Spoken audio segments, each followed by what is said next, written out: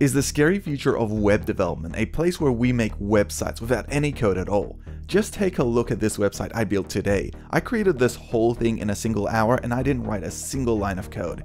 Tell me that this doesn't make you scared by hitting that like and subscribe button. Right now, while I'm trying to figure out front end and back end and learn how to do hosting and domain name registration and figure out which language and framework I'm going to use, there are people out there that are literally doing this whole process in just a few clicks. This is literally scaring the mouse right out of my hand. It's probably gone to a better place, so with only my keyboard left, let's take a look at today's sponsor, which has made me question the future of web development. EditorX is one platform that's leading this revolution in making website development require no coding at all. I've seen website builders before, especially on things like WordPress, and I was never really that impressed.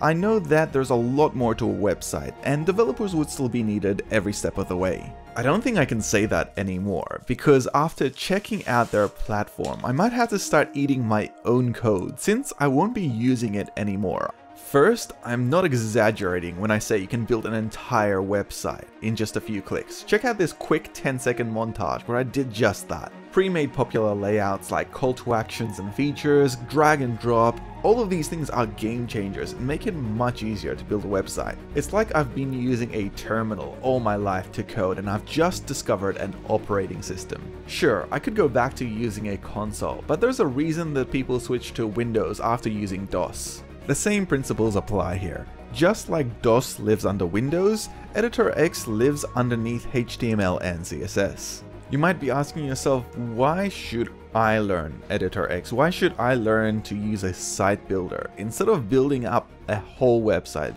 using plain old HTML, JavaScript, CSS, and all of that jazz? And the answer to that is really up to you. I'm not going to tell you to use a site builder or code everything from scratch yourself. It's really up to you whether you want to do one or the other. But there are gains to be had when you're building a site using a site builder like EditorX. Let's take a look at some of the advantages and disadvantages to using a site builder. Let's go over the first advantage, and that is time. Now, imagine that you're building a website from the ground up. Whether you're using a language or framework of your preference, it doesn't really matter. My preference is React because I love building applications in React. With all the modules and features you get, you can pretty much build anything.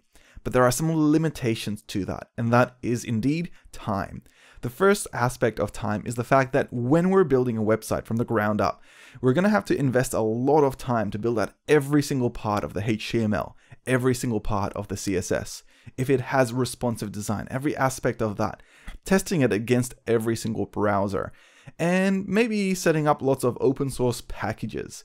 And it doesn't end there. If, for example, a period down the track, maybe half a year, maybe a year, we need to do some updates, and some of those modules might not even exist, or maybe they've been depreciated, or to a new version, all the syntax has changed. Going back and changing all of that can take a lot of time. I know that just trying to update one aspect of a website I had a few months ago, just for the responsive design, half the website broke and I had to go back and rebuild it from scratch, simply because it wasn't optimized for the changes we were making. This is difficult. It takes a lot of your time to build things from scratch. A site builder gives you the flexibility not to have to worry about all of that. When you're using a site builder, yes, you will be limited by the fact that you can't update every element. But in a lot of cases, you don't need to update and have control over every single aspect of a website. The essentials are already there, and you'll be able to build out the design and customize it whenever you want immediately without having to worry about anything breaking. Flexibility is the second aspect I wanted to cover. The flexibility of a website means how much you can change about it. Because usually when we're building websites, and if we're building it, for example, in React, pretty much it's set in stone. Unless you're using something like Gatsby to talk to an API, it's a fixed piece of layout, whether it's the header or the footer or the layout of the pages. You can usually change this layout a little bit more. For example, if I was using WordPress, I could give the client administrative access, and maybe they can change where the menu items are, or maybe I can get them to update their own blog posts or pages. So there's a little bit more flexibility there, but not too much. But if you want to take this to the next level, the possibilities where you have a site builder, when you give that control over to the client, is a lot better because they can now edit their own logos, their own menus, their footer, their header, pretty much any aspect of the website.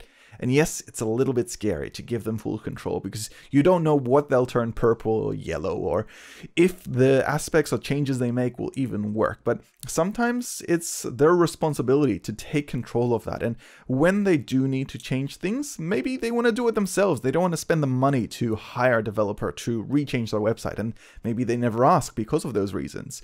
This is why a site builder gives them and you a lot more flexibility and control to be able to change the layout and design of that website at any point in time. I've talked about time and I've talked about flexibility, but something I haven't mentioned yet is money. Money is time and flexibility and a lot more. And it's something that sometimes we forget to consider when we're building websites. Whether it's the design aspect or the development aspects, we usually love what we do. So we throw time out the window and we do the best job we can.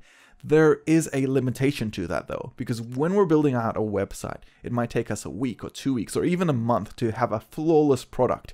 This actually is a tangible cost to yourself, to a business, to a client, and sometimes people don't have the budget to be able to spend on a website which is absolutely perfect. And that might not be the goal either. A perfect website cannot really exist, there's no such thing.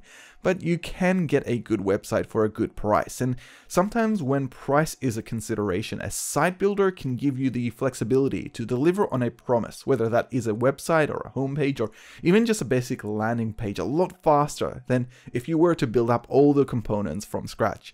It also gives you the flexibility to apply changes to that design really quickly without, again, investing all that time as well. And these are aspects that are a lot to a business or a client because they don't have unlimited budget and you don't have unlimited time. So really being able to consider where a good site builder can come into play to be able to build a website out is an important consideration to make.